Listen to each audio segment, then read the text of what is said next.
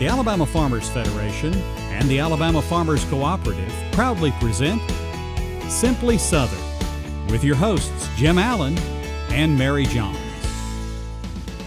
Hello and thanks for joining us for Simply Southern. I'm Mary Johns. And I'm Jim Allen. For over 15 years now, the Montevallo FFA has been educating elementary school students and others in the community about farming through a fun outdoor event. We don't have to make farmers out of everybody, but if everybody sees it in a positive light, then we'll be in good shape in the future. They don't call them the outstanding young farm families for nothing. Today, we'll visit with the first of 3 finalists for the top prize for young farmers in Alabama. Sydney Phelps of Bonnie Plants is on the road today to see how the Scott's Company creates the soils and mulches that help your garden be more productive. But coming up after the break, to some it's a pesky weed, to others a feared poisonous plant. We'll show you why one Alabama city hosts a festival honoring the pokeweed.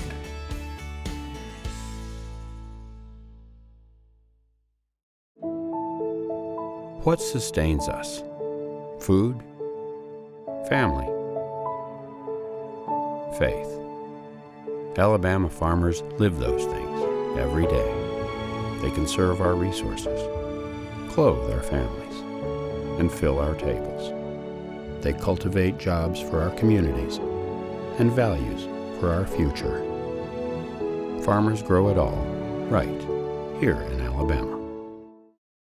There's no such thing as downtime when you own a farm. This is your land. You tend it and try to get the most from it, no matter the weather or time of day. It's been that way for generations. And for generations, your local quality co-op store has been there for you, with a full range of agriculture supplies and services, from feed to fertilizer, seed to grain storage, and the right hardware for any application. You'll always find what you need, plus friendly, knowledgeable advice at your local quality co-op store. There's one near you. If some of y'all never been down south too much, I'm going to tell you a little bit about this. Down south, we have a plant that grows out in the woods, and everybody calls it poke salad.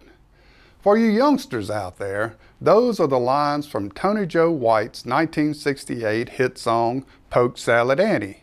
Annie, like many poor Southerners, would pick a mess of this common weed to cook for her dinner, despite its poisonous nature. If this curious piece of Southern tradition sounds like it deserves an annual street party, the city of Arab, Alabama is way ahead of you. There's nothing like a street festival to show off a downtown, and Alabama sure has a mess of them. There's a strawberry festival, peach festival, shrimp festival, and a pile of art and music festivals. But only one little town I know of throws a shindig over a poisonous weed. It began 35 years ago at El Rancho at the Liars Club.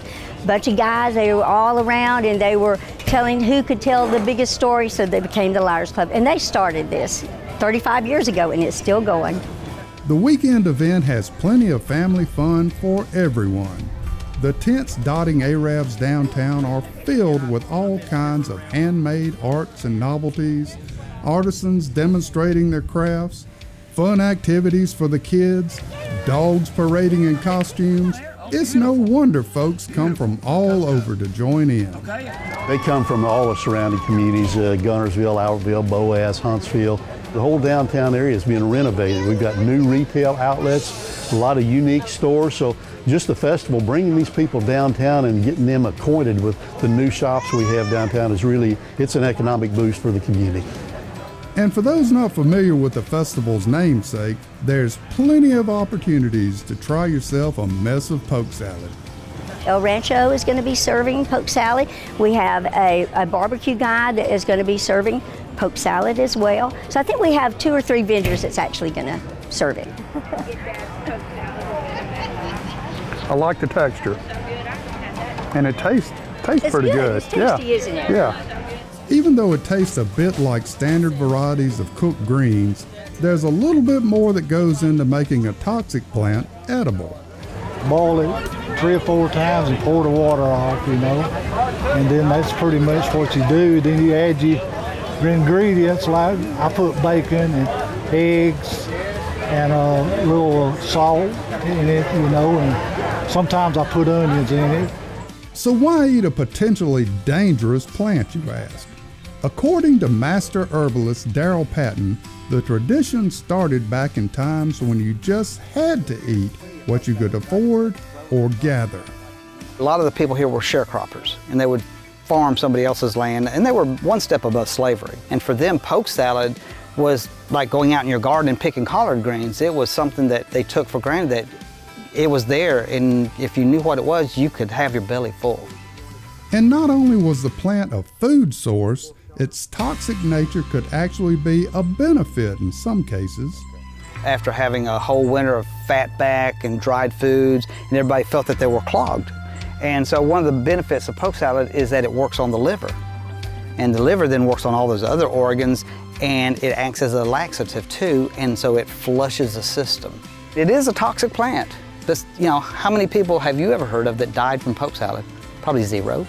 I bet you could go on the Googles, as they say, and find probably 40, 50,000 people who die every year from Tylenol or aspirin, and we don't think twice about taking those.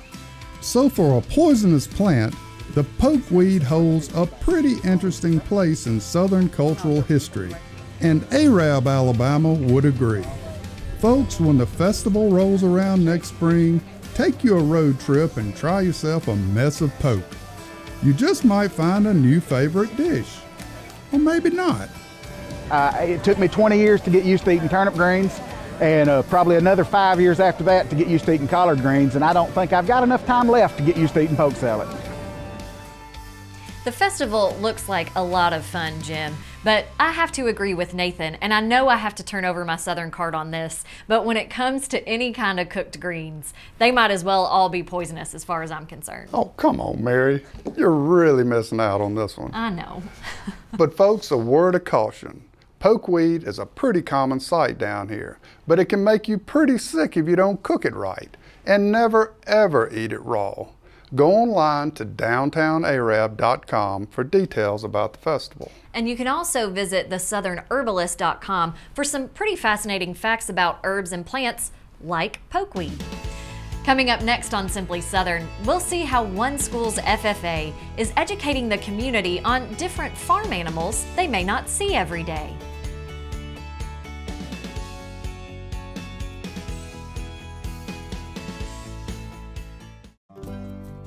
Soybean is a very versatile product. We make crayons out of it. A lot of the combines you see rolling through the fields have a lot of plastic side panels that are made from a soy product. The soybeans that we grow on our farm mostly goes into chicken feed. Soybean production in Alabama employs over 10,000 people. We grow some of the best soybeans in the world. We go the extra mile to make sure when our name is stamped on it, we know it's the best product we can produce. They take you where you want to go, where you need to go, and sometimes where you thought you'd never go. If we're lucky, the road of life is smooth, and the curves are just part of the adventure. All for a better life. Enjoy your road. Alpha Insurance. All for a better life. Pay your bill, file a claim, and more with the Alpha To Go app.